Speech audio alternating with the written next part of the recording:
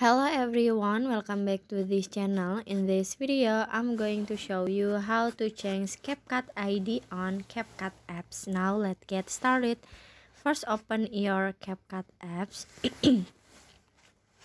And after this, you can click on the Me at the bottom.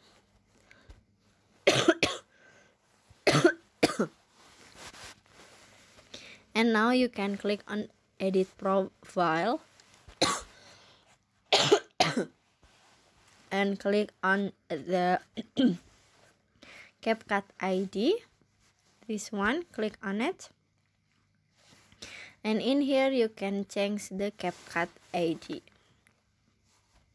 You can delete first, and after this you can add the new TikTok ID, maybe GG like this, and after this you can click on a confirm at the top. And finish. The CapCut ID has been changed. It's so simple. I hope you found this video to be helpful. If you enjoyed the content, please consider like, comment, and subscribe down below. Bye bye.